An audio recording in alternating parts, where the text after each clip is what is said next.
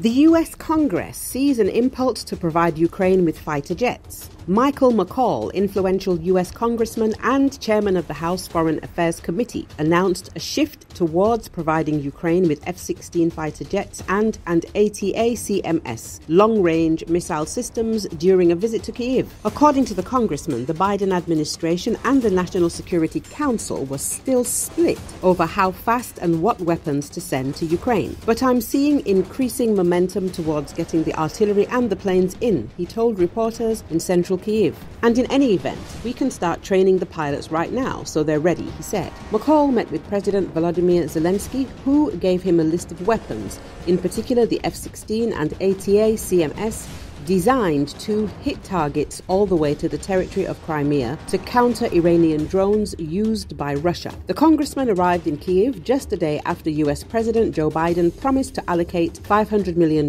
for new military assistance during an unexpected visit to the Ukrainian capital. As is well known, following the full-scale Russian invasion in February 2022, the United States has provided Ukraine with military assistance totaling almost $28 billion, but so far has refrained from sending long-range aircraft and missiles. According to media reports, General Christopher Cavoli, the commander-in-chief of the NATO Joint Armed Forces in Europe, supports providing Ukraine with the most modern Western weapons, including F-16 fighter jets and long-range missiles, to bring its victory in the war with Russia closer.